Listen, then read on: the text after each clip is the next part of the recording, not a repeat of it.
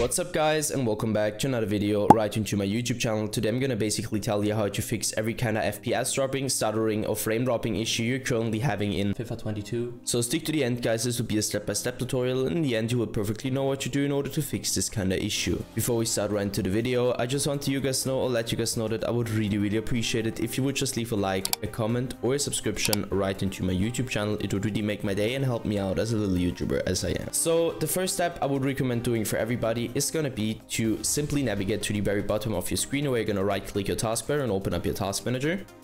So once you did that, I want you to navigate to the top left corner of your screen, clicking onto processes, and once you click processes, I want you to click CPU. And what I want you to do with CPU is gonna be to end every single task which is currently having too much CPU or GPU usage at the moment. So once you're finished with that, I want you to end this task again, so the task manager.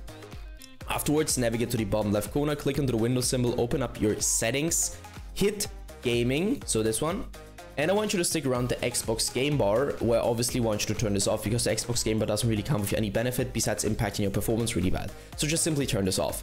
Afterwards, hit captures. You're gonna stick around background recording and go to record in the background while I'm playing a game, and obviously turn this off. Afterwards, hit game mode, and now I can really tell you to turn this off or on. You need to check it for yourself, and just simply stick with the setting which is working better. Go back once and hit update and security, where I want you to stick around Windows update. So download the latest version of Windows, and once you're finished with that, I want you to simply end this task and search for your graphics card driver application on your PC or your browser, and download the latest version of your graphics card driver just to provide the best possible performance in general for your PC.